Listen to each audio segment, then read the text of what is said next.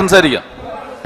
Sir, excise തൊഴിലും തൊഴിലാളി ക്ഷേമവും പ്രവാസി ക്ഷേമവും പട്ടികജാതി പട്ടികവർഗ മറ്റ് പിന്നോക്ക ന്യൂനപക്ഷ വിഭാഗങ്ങൾ എന്നിവരുടെ ക്ഷേമം എന്നീ വകുപ്പുകളുടെ ധനാഭ്യർത്ഥനകളാണ് സാർ ഇവിടെ നടക്കുന്നത്.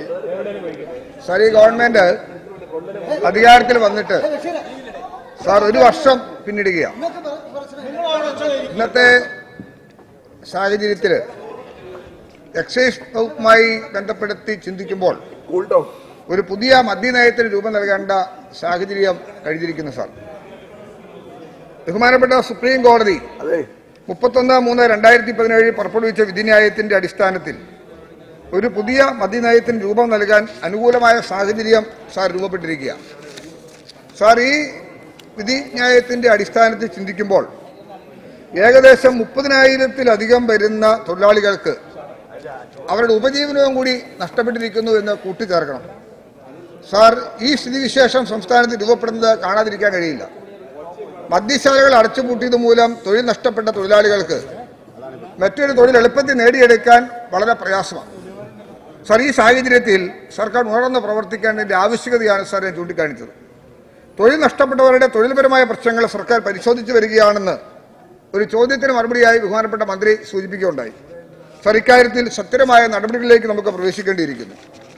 സാർ, കഴിഞ്ഞ UDF ഗവൺമെന്റിന്റെ കാലത്ത് 14-15 മദ്യനയം അനുസരിച്ച് സംസ്ഥാനത്ത് 5 നക്ഷത്ര പദവിയുള്ള ഹോട്ടലുകൾ ഒഴികെയുള്ള ഹോട്ടലുകൾക്ക് ബാർ ലൈസൻസ് നൽകിയില്ലെന്ന തീരുമാനം അനുസരിച്ച് പൂട്ടിപ്പോയ ബാറുകളിലെ ജീവനക്കാരെയും അതിനൊപ്പം തന്നെ മദ്യത്തിനടിമകളായവരെ പുനരുദ്ധരിപ്പിക്കുവാനും മയക്കുമരുന്നിനെതിരെ ബോധവൽക്കരണം നടത്തുന്നതിനും വേണ്ടി പണം സമാഹരിക്കാൻ ഒരു സെസ് ഏർപ്പെടുത്തിയിരുന്നു.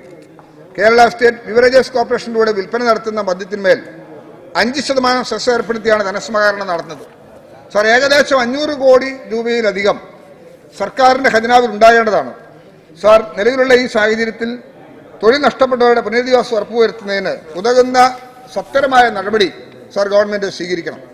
സാർ, ഇക്കാര്യത്തിൽ ഗവൺമെന്റിന്റെ വ്യക്തിപരമായ നയം തീർച്ചയായിട്ടും നമുക്ക് വ്യക്തമായ നയം രൂപപ്പെടുത്തി സമൂഹത്തെ അറിയിക്കേണ്ടതായിട്ടുണ്ട്. മദ്യവർജനത്തിന് ഊന്നൽ നൽകി മയക്കുമരുന്നുകളുടെ ഉപയോഗം പൂർണ്ണമായി ഇല്ലാതാക്കുക എന്ന ലക്ഷ്യം മുൻനിർത്തിക്കൊണ്ടുള്ള വിമുക്തി എന്ന പദ്ധതി ഏറെ ശ്ലാഘനീയമാണ് സാർ, ഏറെ സ്വാഗതം ചെയ്യുന്നു. കഴിഞ്ഞ സാമ്പത്തിക വർഷം 7,28,90,000 രൂപ മിഷന്റെ പ്രവർത്തനങ്ങൾക്കായി അനുവദിച്ചു. 5,91,00,000 പരം രൂപ ചെലവഴിച്ചതായും കണക്കാക്കാൻ കഴിയുന്നു. സാർ, ഫലപ്രദമായി ഫണ്ടുകളുടെ വിനിയോഗം നമുക്ക് റിവ്യൂ ചെയ്യാനും മോണിറ്റർ ചെയ്യാനും കഴിയണം. സാർ, സംസ്ഥാനത്ത് നല്ല നിലയിൽ പ്രവർത്തിക്കുന്ന ലഹരി വിമോചന കേന്ദ്രങ്ങളുണ്ട്. സാർ, പ്രസ്തുത കേന്ദ്രങ്ങളെ കൂടി നമുക്ക് ഇക്കാര്യത്തിൽ ഉൾപ്പെടുത്തേണ്ടത്, അവരുടെ സഹകരണം ഉറപ്പുവരുത്തേണ്ടത് ഇക്കാര്യത്തിൽ വളരെയേറെ അനിവാര്യമാണെന്നാണ് സാർ എൻ്റെ അഭിപ്രായം. ബഹുമാനപ്പെട്ട മന്ത്രി എക്സൈസ് വകുപ്പ് നവീകരിക്കും എന്ന ഒരു വാർത്ത ഞാൻ വായിക്കുകയുണ്ടായി. ഏറെ സ്വാഗതാർഹമാണ്. നമ്മുടെ സംസ്ഥാനത്ത് നിലവിലുള്ള സ്ഥിതിവിശേഷങ്ങളിൽ മാറ്റം വരുത്താൻ അത് വളരെയേറെ ചിന്തിക്കേണ്ടതായിട്ടുള്ള ഒരു വിഷയമാണ് സാർ. ഇന്ന് ആധുനികമായ ഉപകരണങ്ങളും അതോടൊപ്പം തന്നെ സൗകര്യങ്ങളും ഡിപ്പാർട്ട്മെന്റിന് വർദ്ധിപ്പിച്ചു കൊടുക്കേണ്ടതായിട്ടുണ്ട്. സാർ, ഏറ്റവും കൂടുതൽ കാണുന്ന മറ്റൊരു വിഷയം ഇന്ന് ഈ ലഹരിയുമായി ബന്ധപ്പെട്ടിട്ടുള്ള ചർച്ചകൾ നടക്കുമ്പോൾ ഇന്ന് കുട്ടികളിലാണ് സാർ ഇതിന്റെ സാധ്യത കൂടുതൽ വർദ്ധിച്ചു വരുന്നതായിട്ട് കാണുന്നത്. പെൺകുട്ടികളടക്കം ലഹരി പദാർത്ഥങ്ങൾ ഉപയോഗിക്കുന്ന സാഹചര്യം കേരളത്തിൽ നിലവിലുണ്ടെന്ന് ബഹുമാനപ്പെട്ട മന്ത്രിയുടെ തന്നെ ഒരു സ്റ്റേറ്റ്മെന്റ് ഞാൻ വായിക്കുകയുണ്ടായി.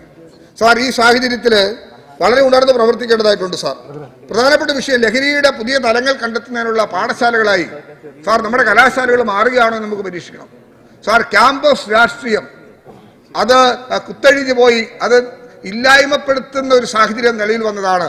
ഇതിനോടൊക്കെയുള്ള പ്രതിരോധ നടപടികൾ സ്വീകരിക്കാൻ കഴിയാതെ വന്നിട്ടുള്ളത്. സാർ, ക്യാമ്പസ് രാഷ്ട്രീയം സജീവമായിരുന്ന കാലത്ത് അതിനെ നിയന്ത്രിക്കാനും അത്തരം മോശമായ പ്രവണതകളെ എതിർക്കാനും ഒരു ശക്തി ക്യാമ്പസിൽ തന്നെ പ്രവർത്തിക്കുന്നുണ്ടായിരുന്നു. സാർ, അതൊക്കെ പുനർചിന്തനം ചെയ്യേണ്ട ഒരു കാലഘട്ടത്തിലൂടെയാണ് സാർ കടന്നു പോകുന്നത്.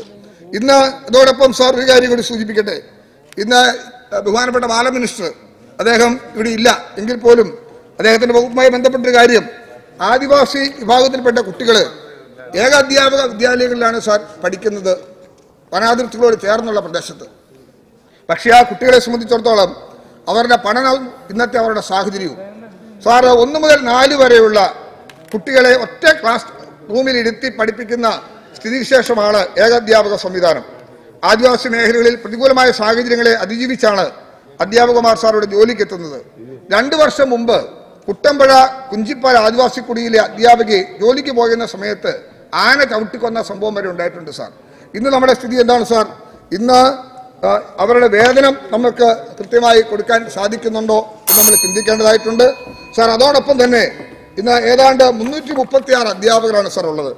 പട്ടികവർഗ മേഖലകളിൽ ജോലി ചെയ്യുന്ന അവരുടെ സ്ഥിതിവിശേഷവും കൂടി ആ കുട്ടികളുടെ വിദ്യാഭ്യാസത്തിന് വേണ്ടി അവർ നൽകിയ സംഭാവനകളും കൂടി വിലയിരുത്തുമ്പോൾ സാർ അവരെ പുനരുദ്ധരിപ്പിക്കുവാനും അവരുടെ ജോലി ഉറപ്പുവരുത്തുവാനും സാർ ശ്രദ്ധിക്കേണ്ടതായിട്ടുണ്ട്. അവരെ മറ്റ് സ്കൂളിലേക്ക് മാറ്റാമെന്ന് വിചാരിക്കുന്നു, പക്ഷേ ആ കുട്ടികൾ അങ്ങ് ചെല്ലുന്നില്ല സാർ. അവർ വീണ്ടും മടങ്ങി വനാതിർത്തികളിലേക്ക് തന്നെ പോവുകയാണ്. അതുകൊണ്ട് ആ കുട്ടികളെ കഴിഞ്ഞ 20 വർഷക്കാലത്തോളമായി അവരെ പരീക്ഷിച്ചു പോരുന്ന ഏകാധ്യാപകരുടെ വിഷയം സാർ ഈ ഗവൺമെൻറ് സമ്പൂർണ്ണ ഗൗരവത്തോടെ കാണണം.